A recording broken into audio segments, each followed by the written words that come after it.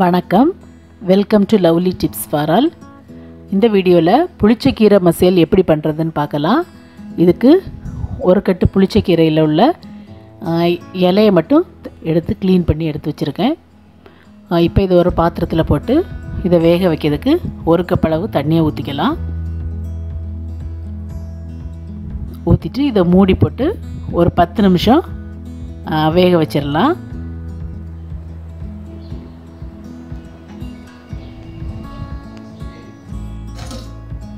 இப்போ 10 நிமிஷத்துக்கு அப்புறம் அது நல்லா வெந்திருக்கும்.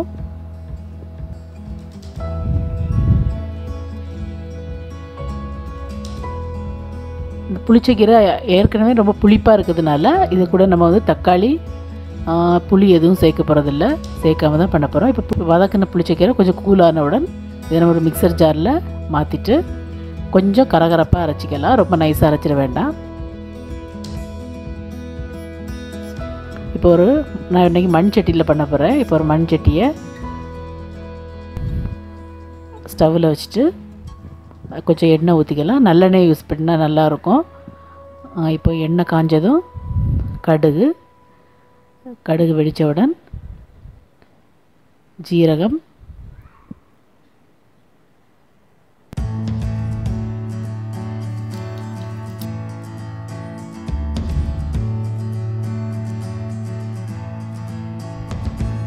போட்டுக்கலாம். இப்போ தேவை காரத்துக்கு அப்போ காஞ்ச மிளகாய் போட்டுக்கலாம். கொஞ்சம் காஞ்ச மிளகாய் நிறைய போட்டிங்கன்னா காரம் கொஞ்சம் ஜாஸ்தியாக இருந்தாலும் இன்னும் கொஞ்சம் நல்லாயிருக்கும்.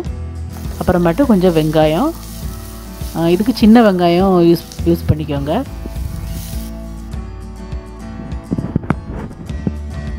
சின்ன வெங்காயம் போட்டு நல்லா வதக்கிக்கலாம். இப்போ இது வதங்கின உடனே அரைச்சி வச்சிருக்கக்கூடிய அந்த கீரை இது கூட போட்டு வதக்கிக்கலாம். புளிச்சக்கீரை வந்து கெடாது. ரொம்ப நாள் வரைக்கும் இந்த மசியல் வந்து நம்ம ஃப்ரிட்ஜில் ஸ்டோர் பண்ணி வச்சுக்கலாம். இதில் வந்து நிறைய மருத்துவ குணங்கள் இருக்குது. இந்த புளிச்சக்கீரை வந்து நல்ல பயன் சக்தி ஜாஸ்தியாக இருக்குது. இரத்த சோகை உள்ளவங்க இந்த புளிச்சக்கீரையை அடிக்கடி சாப்பிட்டுட்டு வரலாம். அப்புறம் மூல நோய் உள்ளவங்களுக்கும் புளிச்சக்கீரை சாப்பிட்றது ரொம்ப நல்லது. இதில் வந்து நிறைய சுண்ணாம்பு சத்தெல்லாம் இருக்குது. அவ்வளோதான், புளிச்சக்கீரை மசியல் ரெடி ஆகிடுச்சு. இது வந்து சூடாக சாத்து கூட சாப்பிடும்போது ரொம்ப நல்லாயிருக்கும். இதை நீங்களும் வீட்டில் பண்ணுங்கள், குழந்தைகளுக்கும் கொடுக்கலாம். இது ரொம்ப நல்லது. உங்களுக்கு இந்த வீடியோ பிடிச்சிச்சின்னா ஷேர் பண்ணுங்கள், சப்ஸ்கிரைப் பண்ணுங்கள். தேங்க்ஸ் ஃபார் வாட்சிங்.